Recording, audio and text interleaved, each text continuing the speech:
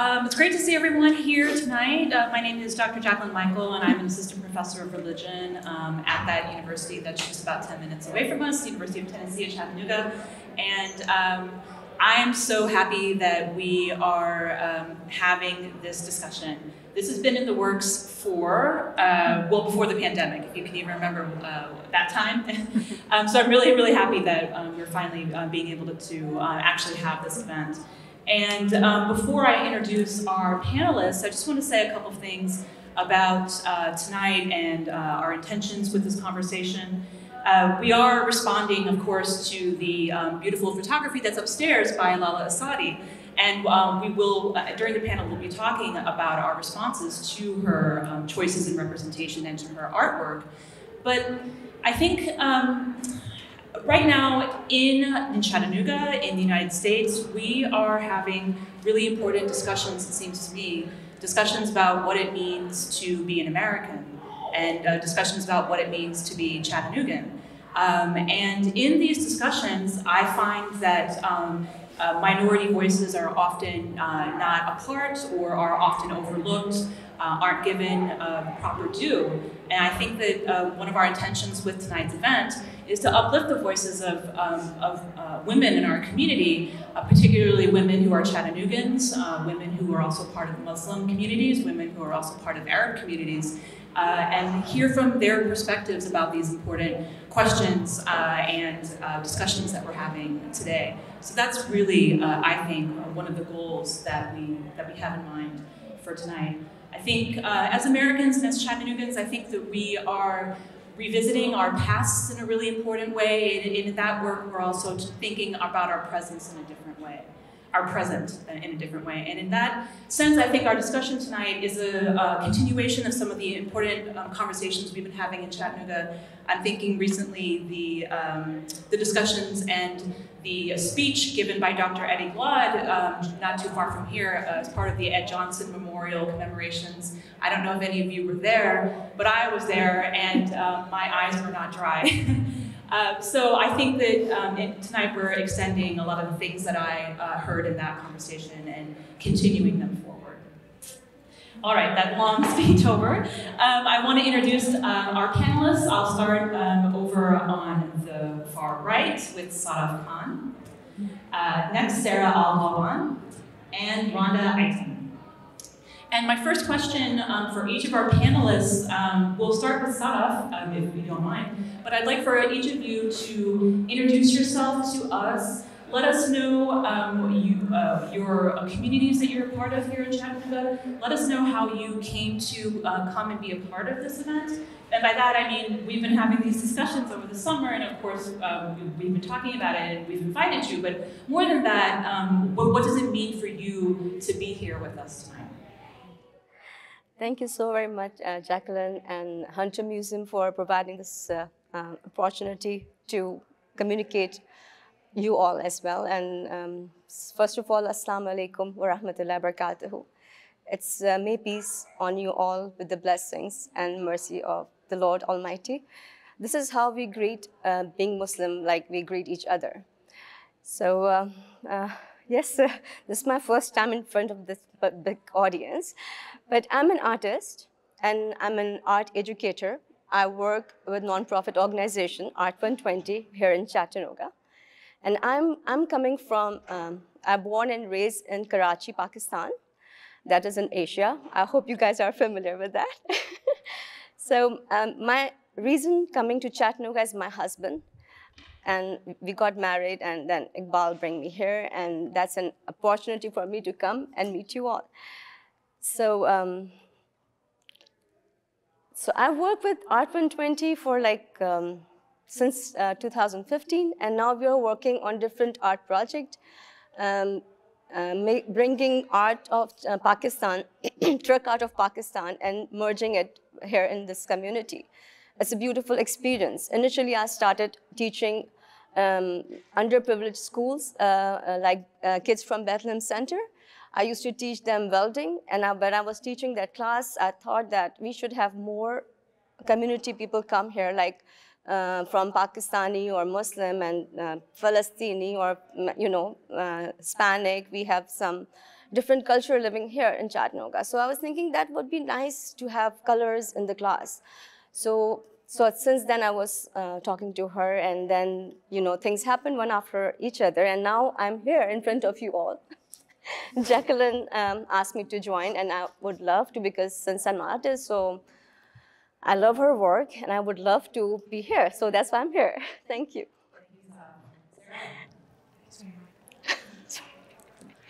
I'm Sarah Elghalban.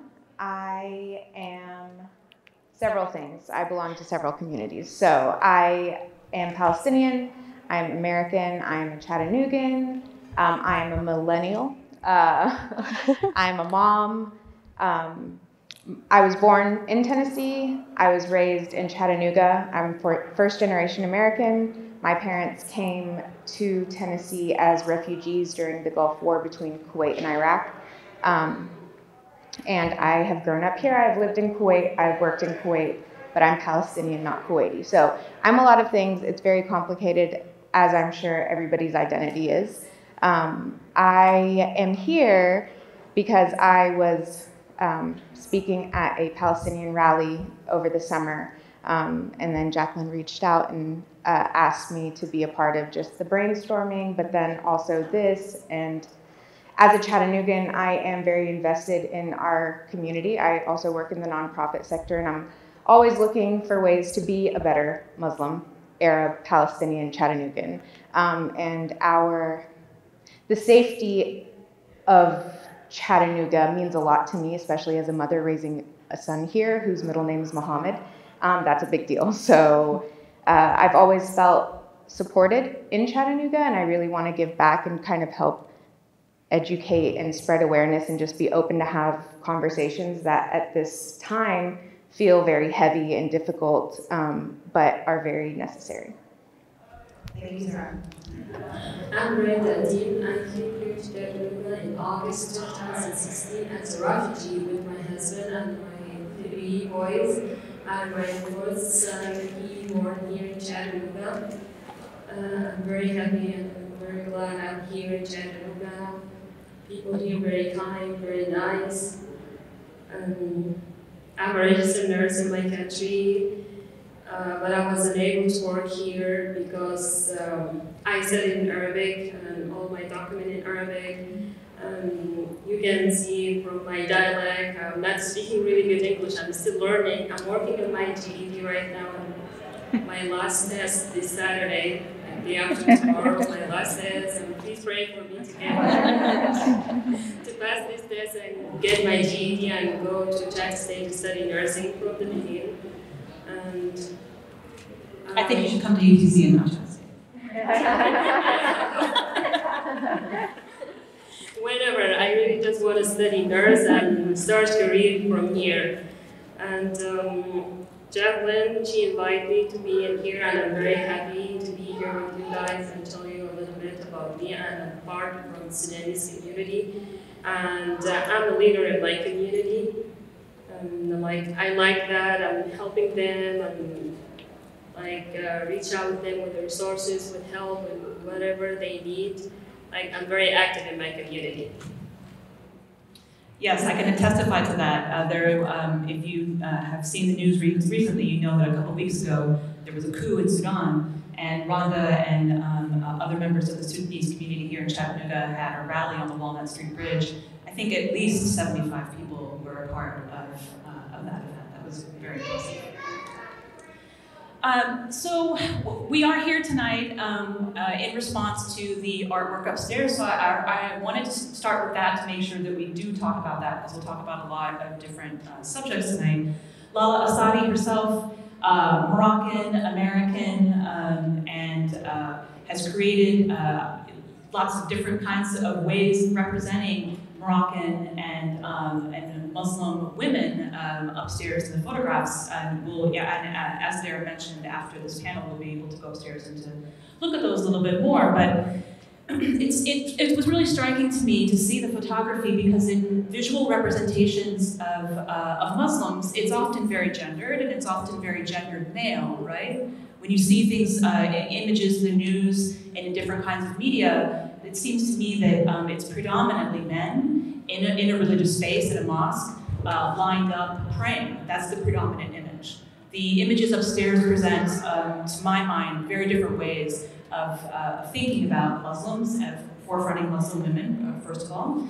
And second of all, the images upstairs, the representations of Muslim women are definitely not monolithic at all. You have women who are covered, women who are not covered. You have women who are looking at you, looking right at you, and then you have photographs where you're deliberately, the gaze is not looking at you, in a sense. So there's not a single representation upstairs either. I'd like to hear from each of you and invite you to share your thoughts on what you think about the artwork upstairs, what Lalla is doing in her representations of Muslim and Arab and Moroccan women. Anyone want to start? You're the artist. I'm the artist. Well, yeah, I would like to ask from the audience, have you seen her work, any of you? So, yeah, can I ask them what they think about the work? This, being artists, I think, create things in different way, but I agree with that, Q&A in the last. But for me, seeing her work as an artist, I think that's her impression of art that she depicted, and she wanted people to know what she is thinking about. The pictures, the photography is all from the harem, the private places for the women in their houses. So, and this is the way they are, but that again, that's a particular harem. So I never experienced that personally, but I saw those pictures, so I can tell, just like a movie, when you some director is producing some art piece, so you understand the work behind with the details of the movie, that which era was that, when this happened. So they, depict that in the movie, so audience can understand. So this is an artist's work, and she studied European artists a lot, and Morocco was under the government of France for a long time, and then they got their country. This is the history, what I think that is going on several years ago. One ruler comes after another ruler comes, and power, the game of the power goes on. So for her culture, she depicted that, and I think that's a wonderful work. Being a Muslim female, I think she didn't do any unjust with females from Morocco. She didn't do any bad thing. And I think that's a very good way of expression, that people can understand how they look like, the harem look like, what kind of drapery they use, and the way she used bullets in a very different way. I never experienced this before. I've never seen that. So that's a very unique thing that she blended in her art, and bringing the bullets in a very positive way, that can be used in that way. So that's very interesting for me, I think, yeah. Thank you, and I think it says this on the descriptions upstairs, but just to clarify, the bullets that are used in the images are American bullets. So that's something to keep in mind when you take a look at the images. Sarah? I am not an artist, so my impression of the work, I think it's very interesting. I think if you get a chance to read about the artist and her background and how, again, it's very France and Saudi Arabia, but she's originally Moroccan and just a lot of mix. You can see that in the artwork. And I think that it's very unique to her experience. And I think that that's really important to highlight, is that you can look at, being a Muslim woman, you can look at this art and appreciate it for it being her experience, but I could also see ways in which maybe it's definitely not representative of everybody else's views.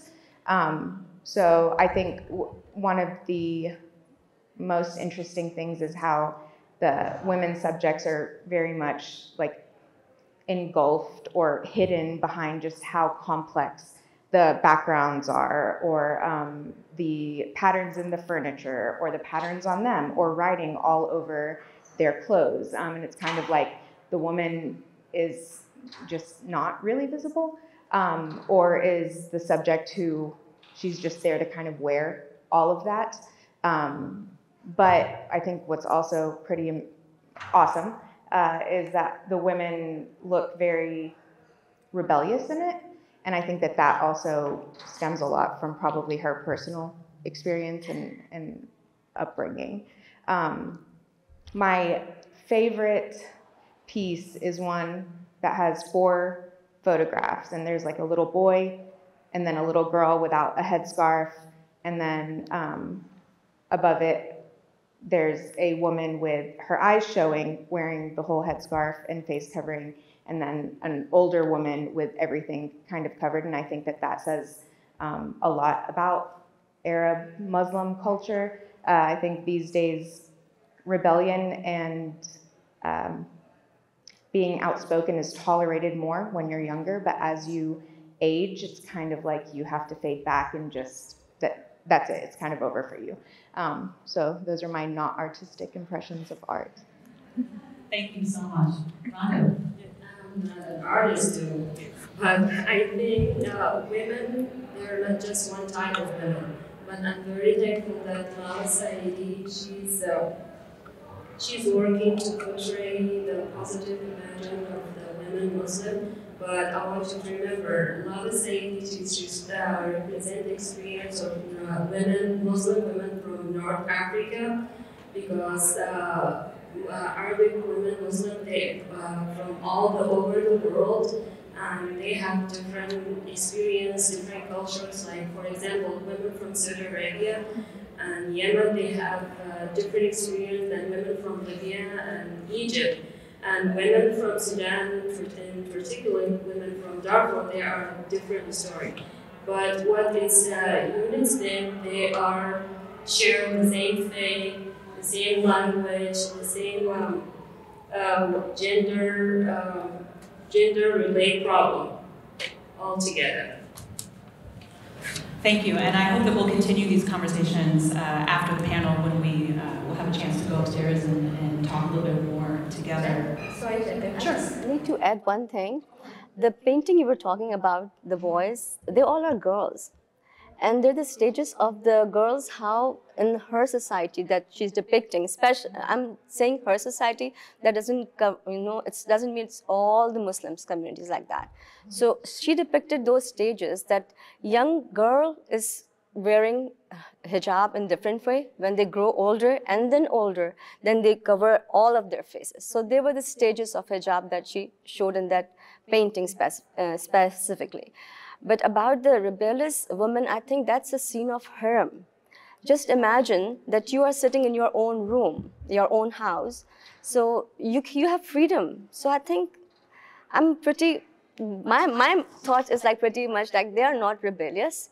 They are sitting in their harem and they're relaxing, and their relaxing pose she depicted. And I think we all should, admire that wow, they are, they have a comfort way of doing it. It's a different picture. Thank you so much. Yeah, well, there's lots of different ways to think about the images upstairs. And we don't know, the women aren't, literally speaking to us, so there's a lot of room for interpretation. I think that's important. I want to change subjects a little bit. I want to ask about your identities as women who belong to Palestinian communities, women who belong to Muslim communities, Sudanese communities, American communities. And I want to talk about anti-Arab and anti-Muslim sentiment and discrimination that we know is unfortunately, it's a phenomenon here, not just here obviously in the United States, it's a global phenomenon, unfortunately. But it's something that I think it impacts some women from those communities more than others. And then anti-Arab and anti-Muslim racism, of course, isn't the only story or the only ways in which we can talk about these relationships, but it does happen. It happens here in our community, and I think it's worth spending a little bit of time on. And I'd love for each of you to reflect on these issues that we have in our communities. I can just say, after 9/11, I think the figure is hate crimes against women who were visibly Muslim in public spaces. Hate crimes increased by 500% from one study that I've seen. And not just visibly Muslim women, other women who are perceived as Muslim because religion is racialized in our country. So I'd like to hear from each of you if you have experienced something like this, if you feel comfortable sharing that with us. And also, if you haven't experienced that yourself, maybe others in the communities that you're a part of have experienced it, and if you'd be willing to share how that has impacted you or your communities, I'd love to give some space to that. Yes, of course, it's affected us before I came here, because I feel like people, especially after September 11, people are afraid from Muslim, and we became like a source of tourism for them. But I want to tell you, we're not like that. We are very friendly, we are lovely, and we're peaceful, because Islam, I know, it's a religion of peace, religion of love, calls for unity for all the people from different races, different religions. Those people who attack or do bad things by the name of Islam, they're not related to us. We are totally different from them. And I have no experience about anything here in Chattanooga. That's why I love it, and I hope I don't experience it at all. I think for me, I have not experienced as much as maybe other people have, and I think that that's because I don't speak English with an accent. I think that I could be easily mistaken for Hispanic. And I just don't, like, it's just, you can't be like, that's a Muslim girl right there. But definitely, I would say before 9/11, all of the communities that I belong to and all of the parts of my identity coexisted in harmony. And it was the second that 9/11 happened and that we knew, like what actually had happened, and that I think they said Saddam Hussein first, that's when it was kind of like an automatic, oh no, there has to be like a split now. Before, a lot of the conversations that I had with friends or strangers were about just informing them about, our beliefs, and there was a genuine kind of just curiosity and a mutual exchange of information and ideas. After 9/11, it just became like, oh, and now I have to represent this entire religion. And, I should water some things down, but then I don't want to misrepresent this religion. And then, I need to work on strengthening my own religion. Who made me a spokesperson for all of these people? And then I think also being in the South, I had to pick, depending on the areas. Am I American and Chattanoogan and I'm not going to speak Arabic in public? Or am I now in a platform where I really need to be more Arab and be more Muslim and, represent that? I do have family members who cover their hair, and that's, I think, it's either between that or screaming like, hey, Muhammad, in a Walmart, like that's when you know that things are different because of the looks. And again, I think it was that shift from just like curiosity to fear. And yeah, just feeling that burden of now I need to educate everybody or be a good role model. Thank you. And before we get to Sadaf, this is something that Sarah and I actually spoke about a little bit prior to the panel.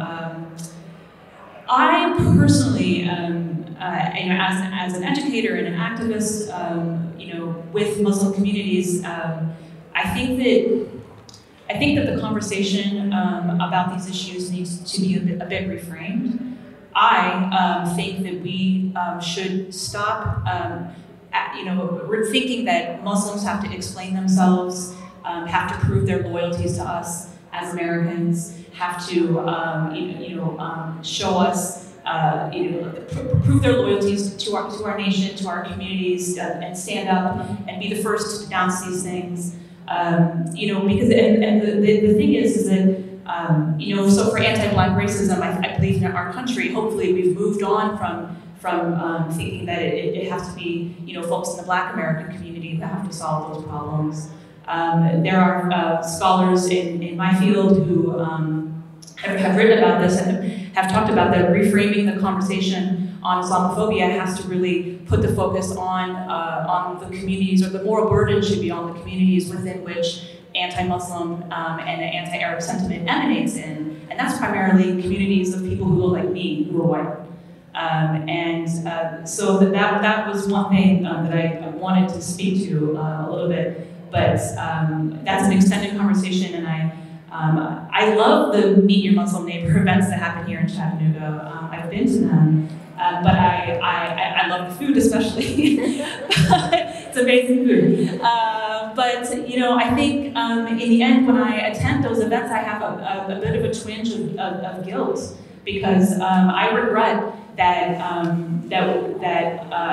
just here in the United States, that we are constantly asking Muslims, can you be Muslim and can you be American? So perhaps we can continue that conversation if people are interested in the Q&A. But now let's hear from some. Thank you, Jaclyn, again. You were asking about the experiences. The incident happened. I was not there when 9/11 happened, but my husband was there at that time, and he has gone through a strange time. And he's here. He can speak for himself too if you want to talk to him afterwards. So he can listen to, I mean, you all can listen to his story. But when I came here, I moved here, and I was working at that time at Walgreens pharmacy. That is like an institution for me, because I don't have my degree evaluation done. So I cannot go to any university. Back home, I was teaching art in universities over there. So that is like another, chapter of my life. So that is in my neighborhood. So that's a very advantage. And I met lots of artists over there, and people at Walgreens, they were looking at me and says, some of them, why you cover your head? And I said, oh, so this kind of things were, I was listening to them, from them. And I said, well, Jesus' mom, Mary, I inspired from her, and I would like to be like her. So, then the barriers go away, the barrier in between me and them. So I think it's all of us is responsible for any reaction. All humans are beautiful, kind, gentle from the heart, and some humans are very dangerous. So I think it's time for us, since on this platform, I think it's time for us to understand things and clear your mind and, come up with, there's one thing that I would like to do here, if you have time, that I want my lovely listeners, audience, to do one thing with me. If you are ready for that. Would you like to do it? Can I ask them to do it? And it's involved everyone. And it's going to be involved everyone. This is a kind of art lessons planner, one of the lesson plan. So I want you all to close your eyes for 1 minute. And I'm going to say 1, 2, 3, then close your eyes, not right now. So when I'm going to say 1, 2, 3, then close your eyes. And then I want you to put your hand on your forehead, and all of us going to do it together. And move your hand on your forehead like this, that you are clearing your mind from every thoughts in your mind, like about this event, especially about the Muslims or humans and what is happening, what not. Or since the time is moving so fast, I'm going to count 1, 2, 3. Close your eyes, please, all of you. And put your hand, yes, thank you. I'm seeing all of you doing it. So now 1, 2, 3, open your eyes. So this is a lesson where I was attending a workshop. So what did you feel about that? Did you feel anything? I was thinking to ask you all to stand up first and, take all this stress out and, relax. But this is quite enough for me right now, because we humans are like a folk of, what do you call it, folk of sheep? Flock of sheep, that, that one leader asks you to do something and we just follow. What I ask you to do, you just follow it, right? So nobody says why she's doing it, right? Nobody asks me why you are doing this. No, I'm not going to do it. No, you just follow me because you trusted me. So this is the time that all humanity need to be together without any color, any race or anything. And after what happened in Chattanooga, that boy, I want you all, I'm not a mother, unfortunately or fortunately, but, yeah, but you know, just think about that. Your son did something like that all of a sudden in the morning time, and you've heard this news. What would be your feeling from inside? So that boy was very young. I don't know him personally. The incident happened in the Chattanooga. Yeah, I think Sadaf was talking about in 2015 when there was a mass shooting here. Navy. Right, at a couple of Marine recruitment centers. Yeah. So just imagine putting yourself on the mother's heart, because I met that boy maybe once in masjid, the mosque or church. So, and he was very nice, sweet to me. I never imagined, and the family is so nice. So I was like, that was shock for me. I said, what happened all of a sudden? And then the news were saying, we don't know he's terrorist or not. We don't know he's terrorist or not. Terror word is like somebody's doing something to someone, and it's bring terror, right? We get afraid, oh my goodness, what happened? So the human, whoever the human is, and he's doing the mass shooting anywhere around the world. And because I'm American, now I'm citizen, so I have to protect my country, right? That's my responsibility. But I'm American, but first I am human first. So I need to respect what happened to that boy. What happened to my son? Why he did that? Is he has some mental disorder bringing up for a long time? I didn't know. So that mother was totally crushed. My neighbors were wonderful. They bring bouquet to my house, flowers, and they were saying, we are with you. If you have any problem, we are there. And honestly, that first night was very difficult for me because you watch movies. I have impression on my mind, oh, somebody, they don't like Muslim, they just come to our house, they burn our house, and you know, something happened to us. So I cannot sleep that night properly, but because we all have faith in our heart, faith on the Creator who's created us, same to same, you know, all humans are same. So I was like, okay, I need to sleep well. So I sleep well.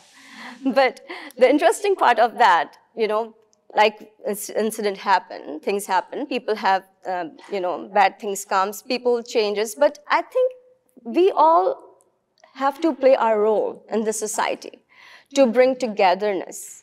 And that only comes when we clear our thoughts and we saw the person in front of us, we think that this has some personality. Let's explore about the person. Give a chance. Learn more about that. I think then we can able to develop good qualities. Maybe you can reflect me some good qualities that I would love to learn from you. So this is a process. I think we all are going through it. I agree with that. A lot of Navy SEALs, their families, they have gone through so much because sudden deaths are very shocking, very shocking. So we just, you know, for me, these incidents happened for humanity to learn, not to try to make your, this is what happened to our community, that Muslim community. We are getting more closer to our kids. What went wrong to that kid? So that's why we're communicating. Something happened, you have to speak to us. Please don't do this, because everybody's called us terrorists. We are not terrorists. Islam is a religion of peace. We are the ambassador of the peace religion. What we are going to do? So it's not just Islam. It's every religion is the religion of peace. So why we have differences? Why don't we all together come on one, you know, platform together? Thank you. Thank you. Yeah, I think one of the things I'm hearing Sadaf say is that you know, violence happens in all social communities. It happens in all religious communities. But right now, you know, we're in a moment where if the perpetrator of that violence has a Muslim-sounding name, we try to analyze that violence and we say, well, it must be because of Islam, it must be because of their Muslim identity, it must be because of religion. When we don't ask those same questions when violence happens, with perpetrators who might have different names. So that's something I think that we all need to rethink. And that kind of an analysis is often dehumanizing, right? And I think another thing I'm hearing from all of us, or all of the panelists, is that we're humans, and we really need to keep that and really hold that, especially in these times. I can't say that enough. I have one other question, and then I'm gonna let anyone in the audience who wants to ask a question. So, have your question ready. We're all here sharing our experiences as women, as members of Arab and Muslim communities. Do you think this is an important conversation to have?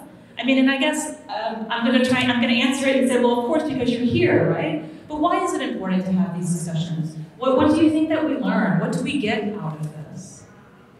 Your question is, why are these conversations important? Yes, assuming that you believe they are. Yes, I do. And I think Sadaf touched on a lot of that. I think that there is especially for Arabs and Muslims and Arab Muslim women, these days we're all lumped together as one, and that it couldn't be further from the truth. I mean, just she's from Sudan, I'm originally Palestinian, Pakistan, right? Languages are different, dialect is different, socially acceptable dress in public is different, food is different. So, and within each country you have different religions, and I think that that's something that a lot of people just don't realize, is that there are a lot of Christian Arabs, there are a lot of agnostic Arabs. It's not just one size fits all. So I think that with religion being weaponized, and with our roots being weaponized and used for, in my humble opinion, just political gain, and to separate and to push people's agendas that have nothing to do with religion. I think it's important for us to have these conversations and to approach each other with a sense of curiosity, so that we can learn and so that we can put the human back in a lot of these things, and not just for Arabs or Muslims, across the board. So. I want you to know we are part of the Chattanooga community. We are sisters, neighbors, and friends. We are caring about you all, about ourselves, about you too. And we are a hard worker as a mother or as an employee. Our kids go in the same school, your kids go, and we can work together to help each other. Like Chattanooga people, Chattanooga community should know about our concern and our feeling, and we should know about Chattanooga concern and feeling, and we can work all together to help each other, and we can help to build the future of Chattanooga. If we work all together without any different religion or race or whatever. We are equal, we are all belong to the same community, and we are equal. Being a teacher, I talk a lot. I'm so sorry for that.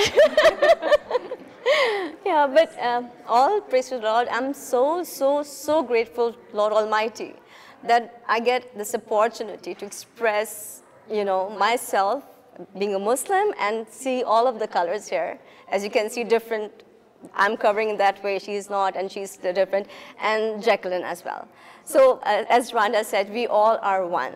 And I think believing in all one is the key for the success and key to get that hatred go away, and that word Islamophobia, which I never understand why it comes. It shouldn't be, because first we are all human. We need to love each other. So this platform, I think this is a wonderful idea. Jaclyn, thank you so very much. And besides that, I went to my doctor 2 days ago, and I had a frozen shoulder problem. And I saw different, in doctor's office, you see different pictures. So I saw the hand picture. The skin was, peeled off, and you can see muscles and the veins like pipe. So how the Lord has created us so beautifully. So why we discuss, why we are worried about colors and differences? Because all inside is one. Why don't we focus on that? And that is very important. You are here today. I'm so grateful for you all taking out time and coming to listen to this forum. And because of you, you might bring your friend and make them think in that way. And if you have any differences or any things that you want to discuss, you can contact Jaclyn. We can do another get-together, have more people come around. Told you. That would be nice. Thank you so much for coming. Thank you, Sadaf. Now we have a couple, I'm sorry? I want to add something. Sure, okay, Randa is going to add something and then we'll move to the audience. I want you all to take all the fear out of your heart from Muslim women or Muslim as general. Give yourself time or a chance to know Muslim. Come and meet us, deal with us, know us. You will see the difference about what you're thinking or what you're feeling about Muslim. We're totally different. Give yourself time to know us, and you will see the difference. Great. All right, so now I'll throw it to our audience. Thank you. I guess I was curious, since you all do represent different communities in Chattanooga, is there, other than forums like this, are there lots of interactions on the common ground of Islam between your various communities that you may be from? And I guess that's sort of the essence of the question. How much interaction is there between communities that have this common ground? Because I know in the Christian community it can sometimes be very disparate and there's sort of a sectarianism, but maybe it's different for y'all's communities, or how do they interact with one another? Since they're discussing, let me answer your and I speak a lot. So I think we are trying our best. Since I moved here, I'm noticing now, after that incident, this mosque, Islamic Center, Greater Chattanooga, and on Gun Barrel Road, they have Meet Your Neighbor, but then COVID happened. So it's a good platform to meet up together. But after this platform, I think that Jaclyn must be providing some more venues like that. And besides that, being an artist, what I can do, what we are doing, I'm asking Kate for a long time, as I told you guys, and then Kate Warren, she's a director of Art 120. We are doing different festivals here in Chattanooga, if you are aware of that. We recently did on Cooper's Alley. First festival we did was International Market. And we try to promote people like Randa who are sitting home, and they're like, there's another refugee that, they are very good cook. They make such a yummy food. So I said, why not you share that food and sell it and make money and make your visiting card and ask people to give orders to you so you can generate your business. Meanwhile, till she starts studying, So a lot of people, Randa was telling me they were like very disheartening, the Sudani communities, what you are doing, going outside and selling food. So I think that motivation, bringing them out in the events like that's a big opportunity for you all to come on that event, interact them, taste their food, see the colors of their culture, because every culture representing their country, their ambassador at that time. So don't miss those kind of opportunities. We try our level best to post, on media as much as we can, but do come on these activities. So yes, we are doing our best. Thanks for asking. Oh, my husband is just pointed that Friday, the mosque, masjid, or church on Gun Barrel Road, if you just put the address, so you can come to the sermon on Friday sermon. you are more than welcome. Just like we are more than welcome to go to any church and sit, like me and my husband did that several times. And we asked the people over there, friends, to come and visit us too. So that make a lot of barriers, that take away lots of barriers too. So I think that's a good idea. Thank you, Iqbal. I know Rhonda's going to talk a little bit about how everybody comes together at the mosque. I think my experience in Chattanooga is that the mosque is definitely a place that we can all come together.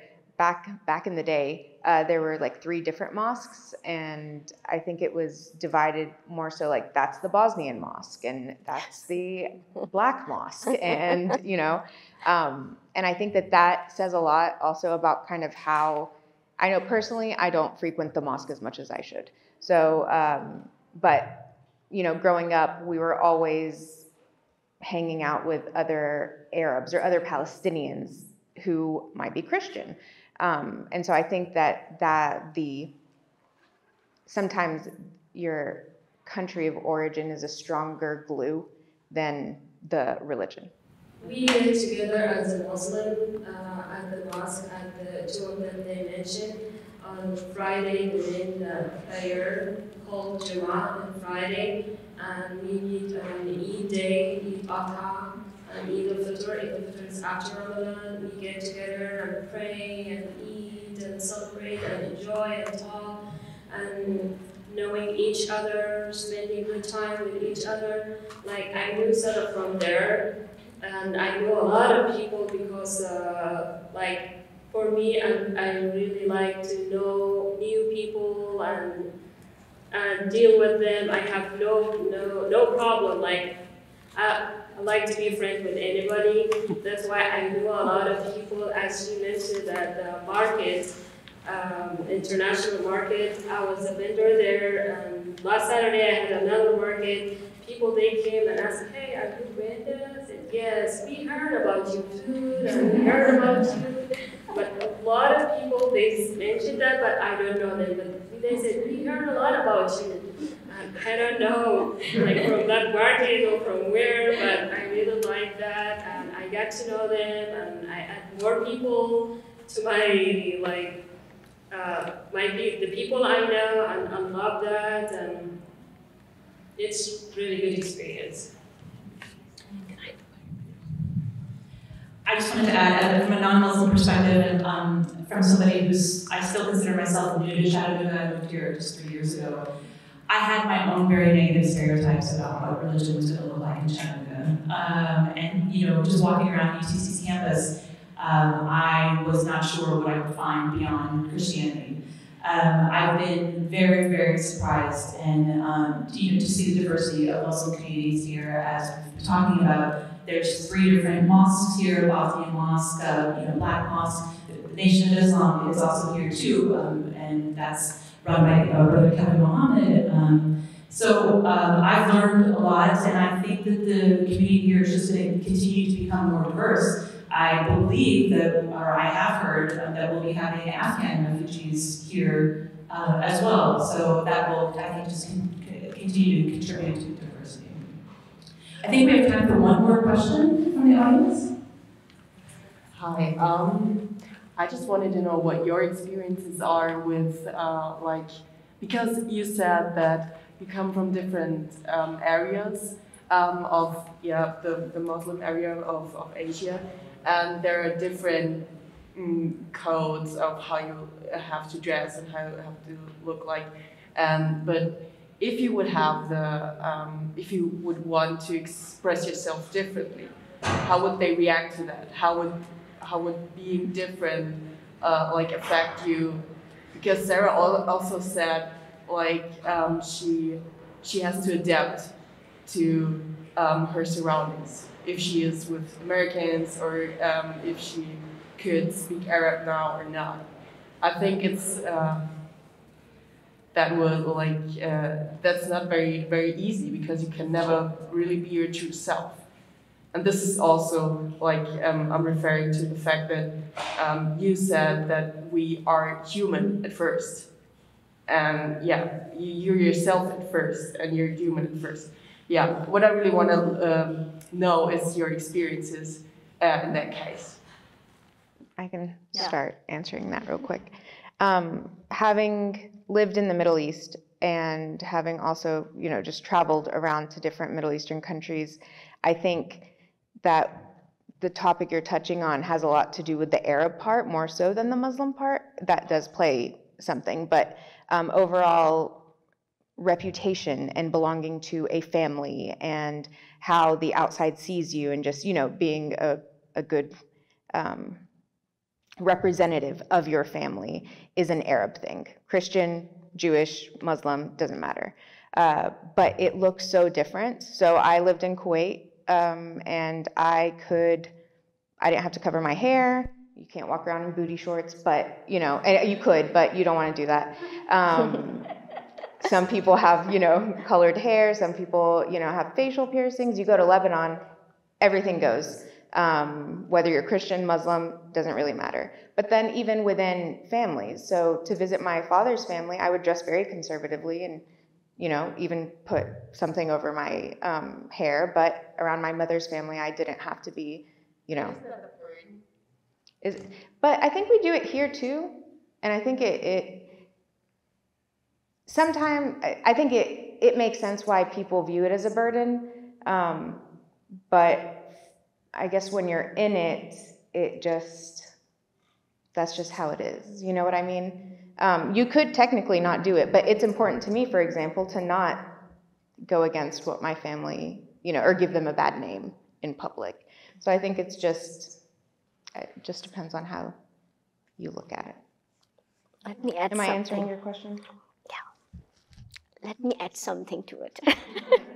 I think why she was doing that, covering herself and her father's family, I think she's just respecting them. There you go. So because they're, again, you're individual. What you are doing for yourself. You are being respectful for that family. If I take my example, I do it like everywhere same, except in my own house, in my home. I don't cover my hair. But, I just like to be, this is what I like to be like, maybe kind of modest, I can say, but I think modesty is in your heart, modesty in your eyes. So that is important, not just for female, for men's as well. So it's always happened with females. I think, no, it's male and female both. So that's how you can take, the crimes and the bad things away from the society, corruptions and, the bad things, right? So I think that's because of that, yeah. Thanks for asking. Yeah, about me, we are more democratic in our family. I'm covering my hair, but my sister, she's not. She's wearing pants, and she's okay with that. And my family okay with that. But when I got married, my husband's family, all of them, they wear black and they cover their face, except me. I feel like I'm looking weird in the middle of them. Like I said, I decided to wear as they wear. My husband, he doesn't like that, but I told him, hey, everybody in your family wears like this, except me. I don't want them to look at me like, see, he doesn't want her to be like us, like why she's not covering. And I decided to cover all my body with black except my eye. You cannot see anything except my eye. But when we went here to Chattanooga, in the airport, they said, hey, you cannot go like this to America. You have to take all these out. Get out of this black and wear color, and you will be okay. And I did. Now my husband, he's very happy because I'm not wearing black anymore. Okay. He was telling me, like this, you're pretty than wearing the black. There's so many ways that we express our identities, right? And clothing is just one of them. I think the last question or last note I want to end on is I'd like to hear from each of you very, very briefly. What are one or two words as takeaways that you would like us and our audience to leave from here with tonight?